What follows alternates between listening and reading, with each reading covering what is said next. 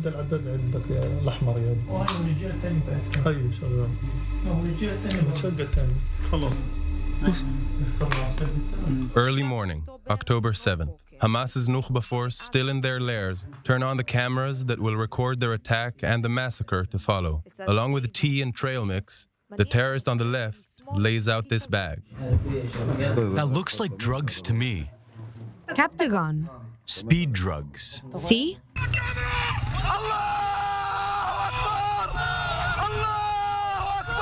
This is the symbol of the Muslim Brotherhood. Allah Wahid, one God. Islamist text. Now the terrorists face the Israeli obstacle. 4 layers of fences, barbed wire, the old fence, earth mounds, and the $3 billion smart fence. After the second blast, they make their way through the old fence and proceed to the smart fence. The terrorists have now invaded Israel.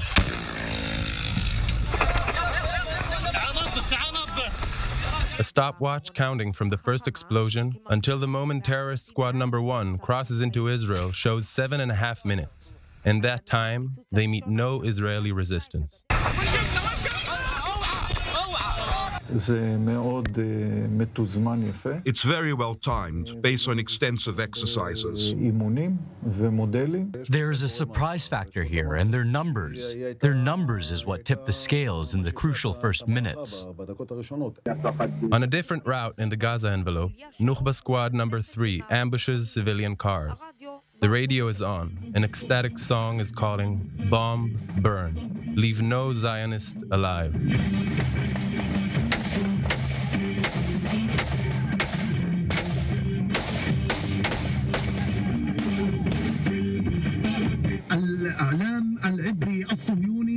It seems you're even more upset when you see the terrorists. Because I see the vacuum. I say this with humility. We could have had hundreds waiting for them at the border. Most often, they knew exactly where to go. And when on site, they knew which places.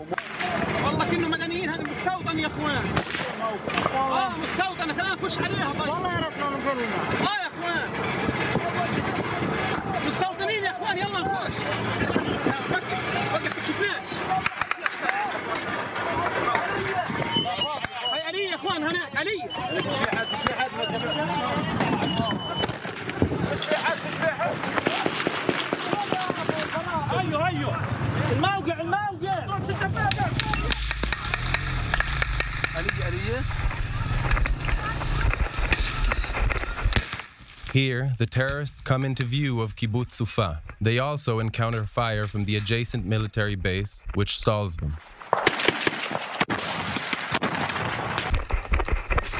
Having crossed the orchard, they are within reach of the army stronghold.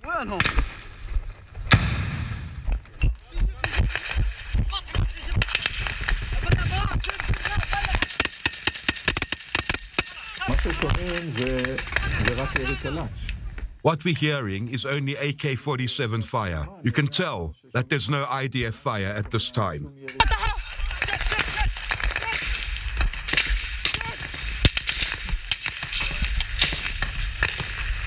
The outer fence of the base is breached. 15 minutes. That's how long it took this squad from the moment they crossed the fence till they charged the Sufa military base. The fight at the main gate of the base lasted several hours, thanks to the resistance of Israel's Nahal forces. This terrorist seems in charge of the attack on the base. He gives the orders, although no one calls him by rank.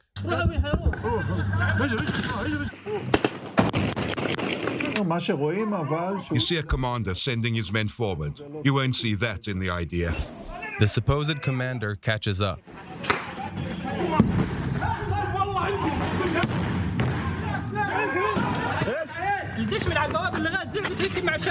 The terrorists enter the barracks. There's almost no one there. Most soldiers in the base are fighting in the mess hall. Many of them are wounded, some seriously.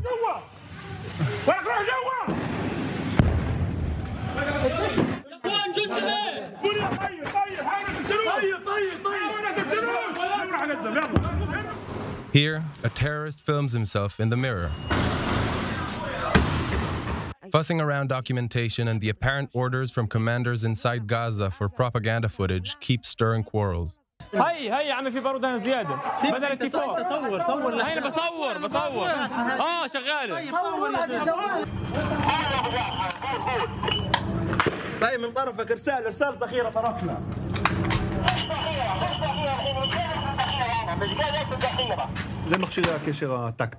This is the Hamas's military radio. Simple walkie-talkies with few miles range. They've used them for years. According to reports, especially in the foreign media, 8,200 IDF Signal Intelligence Unit stopped listening to those radios, which are probably the ones Hamas use in their exercise.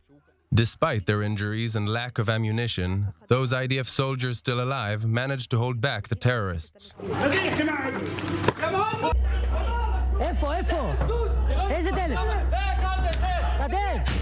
After hours of Hamas controlling the base, Shayetet Navy commandos arrive and clear the base from terrorists.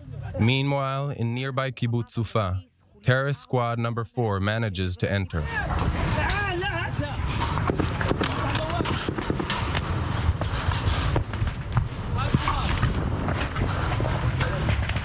They struggle to open the gate, but they eventually succeed.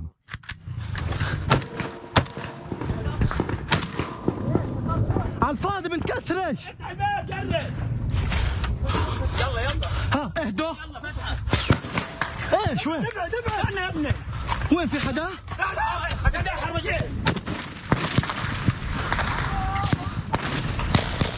In the attempt to halt the terrorists, Kibbutz security team member Oz Khubara is killed.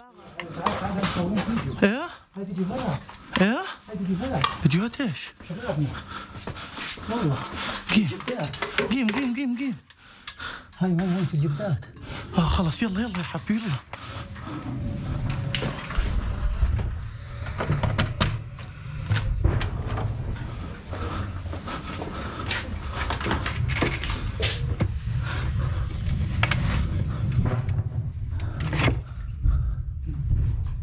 ليش مبين حدا؟ لا اسحب. On their killing spree, these two will kill 2 civilians, Bernard Cohen and Ophir Erez. Then, finally, they are eliminated. أشهد أن لا إله إلا الله وأشهد أن محمدا رسول الله